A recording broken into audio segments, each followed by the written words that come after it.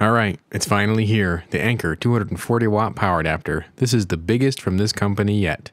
I've held on to it for a while and not sure exactly why, but it's time to put it through its paces. I'm going to talk about the charger, what it does, what it can charge, and how good it is at those things. In general, the performance will be explored and compared with the claims on the box. The longevity and thermal performance will be explored, as well as some exploration as to why this charger will probably last just about as long as every other charger, almost entirely based on one part. The charger or power adapter, same thing, will be compared to near competition as well. And I will be testing some other 240 watt chargers, but we will see if they get videos or not. I'd like to make only positive reviews from now on. Yeah, that would mean a lot less videos, or companies need to make better products. Ha ha ha ha ha. There's a smiley face in my script. How do I read that? Oh, now it's sticking its tongue out at me. Great. In this series, I try to answer the question, which power adapter do I want to get? As always, ask questions if you don't understand something. The performance is measured and compared. If you want to see more like this, see the links in the description. Thanks to my patrons and channel supporters. The detailed data is on Patreon if you are interested. Okay, so how do I do this? Make an Anker video entertaining and interesting. Oh wait, it's an Anker product, so I don't have to do anything. These are the only ones that get views and all YouTube recommends that I make. Today, I have the Anker Prime 240 watt GaN desktop charger with 4 ports, A2342. The packing is mostly cardboard, so that's not bad. This adapter has 3 USB-C ports and 1 USB-A port. I've heard from some people that they won't buy a power adapter if it still has a USB-A port, so I guess those people will have to keep looking right off the bat.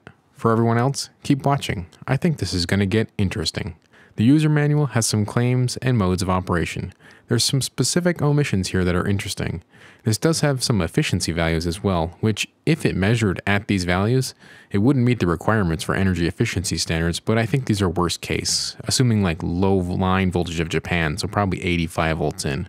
The poor circuits will be working overtime to make up for that low line voltage. So, in reality, this adapter gave me a nice surprise. PPS, or programmable power supply modes, were on the table. And not only that, this is the first adapter I found that goes fully to 5 amps in these PPS modes and can really charge 3 45 watt PPS ports at the same time. Well within the wheelhouse for this thing. It does lack a 12 volt mode on the USB-C ports. The USB-A port did have some interesting modes though, like the ability to do 5 volts and 4.5 amps. So I wonder if this would be able to do the higher output required for something like a Raspberry Pi, but you'd need a USB-A to C adapter, and that adapter would have to convert the mode from a QC mode to a PD mode. Annoying, but technically capable. Another thing that will tick people off is the non-removable power cord. They carefully hide this in the marketing material. The cord is fixed in place with a rubberized drain relief. Yeah, for $200, it's a little screw you. They could have used their fancy proprietary connector from the new power strip thing, but no luck. When flipping the adapter around, you see lots of text and different marks on the product. For one, we see a 6 in a circle. This is indicative of compliance with the Department of Energy requirements. In this case, the power adapter has an idle power usage of 0.14 watts and an average DOE efficiency of 91%. This exceeds the requirements, but who cares? Efficiency and idle power usage? These numbers are tiny and insignificant on my electric bill. Well, it's more of a big picture problem than a small picture problem, so bigger than you. The issue is there are easily a billion or more devices plugged in just the USA, so a billion times 0.2 watts versus a billion times 0.1 for idle power matters. For efficiency, a billion times the loss at 89% versus a billion times the loss of 91% efficiency is huge. So it's small, insignificant, I mean really meaningless on a one-person case, but times the planet's population, this matters, and Anker did well here, making one of the best performing products on the market for this power level. This product has a few safety listings on the back as well. This is listed under TÜV Süd with 3 countries, Japan, the United States, and Canada. Not bad. With the fixed power cable, this makes sense. This basically means the power adapter passes some testing criteria related to isolation, safety, and dangerous conditions. It doesn't mean it will last longer or is better at being a power supply though, as I've seen some non-listed power supplies that have performed very well. The power cord is 2-prong and non-removable. This thing is heavy. It comes with a little base stand, and with the heat it needs to dissipate, I recommend using this to keep the adapter away from other surfaces by at least 6 inches. No earth bonding to worry about, but what about leakage current?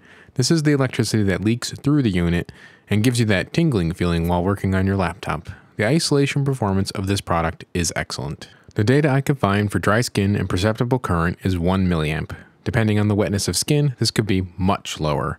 I think this needs to be updated desperately because I can detect 250 microamps pretty easily. The measured leakage current of this Anker 240 watt adapter was a mere 153 microamps at 270 volts RMS, which is very impressive. This means you should be tingle-free using this product anywhere in the world. It doesn't meet medical grade requirements, and it doesn't claim to. For context, Basius and Satechi are bad choices for 240 volts. They don't meet the 250 microamp threshold. Fine on 120 volts, which is probably why I never had any problem, but bad above that. Anyway, if you want to add some tests to this, let me know. This tester goes up to 5000 volts RMS, so can do some high pot testing or damage some things for sure. Also, don't try this at home. This power adapter is heavy. At almost 900 grams, it is almost as heavy as the Ugreen 300 watt adapter, but with 60 less watts. It is fairly compact for that power level though, so impressive from that perspective. Here are the weights and size comparisons to some other products. The Slim Q gets a mention here for being nearly the same volume, but extremely light.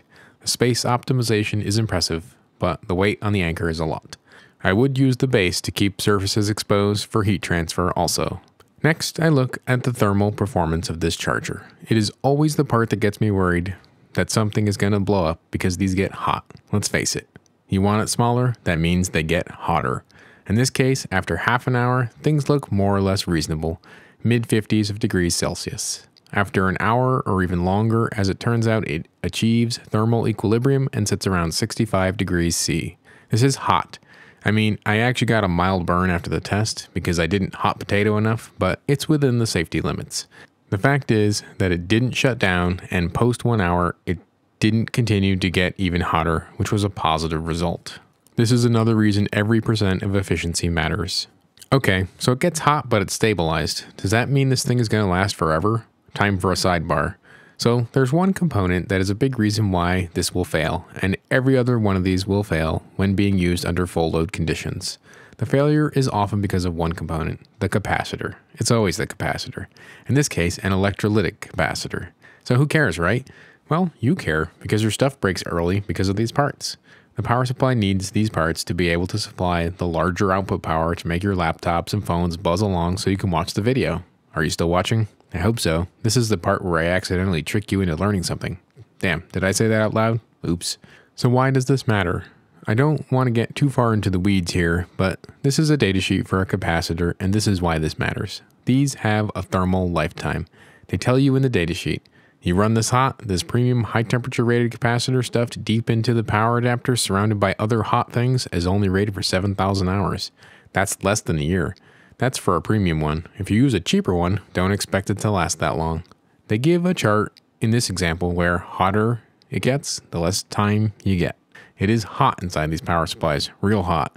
So they are pushed to the limit and operated on the edge. The capacitors have liquid in them and they literally dry out. As they dry out, they lose both the ability to store energy and the ability to deliver whatever energy they have stored. So lose-lose, your power adapter or charger doesn't work anymore. If you are lucky, it just stops working. If you are unlucky, it breaks something. More than not, it will hiccup. Go on and off and on and off and on and off. These are cheap components, but so are some alternate components like multi-layer ceramic capacitors. These are dry components and often subject to a huge range of testing to make sure they are reliable. These components won't suffer the same fate, but can break in other ways. There are ways to combat that too, like using two in series at a 90-degree angle to combat bending mode failures. There are plenty of designs out there that happen to be high reliability designs. I happen to have a high reliability power supply I was planning to show in a video but never got around to it. This power supply does away with all of the electrolytic capacitors. This uses MLCC and film capacitors instead. Again, more expensive, but yeah, they're going to last longer. There are better control and operating techniques now that can use smaller capacitors and make them go further in operation. So is it time for manufacturers to stop being cheap, or is this just too far to ask for a product that can handle the heat and last? This module will be getting tested eventually.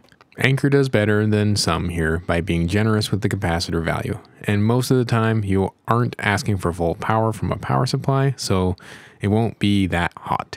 So how long will it last will depend on your use of the supply. Being a 240 watt supply and being relatively efficient, I expect a good long life from this charger if it isn't being used at more than 100 to 150 watts regularly.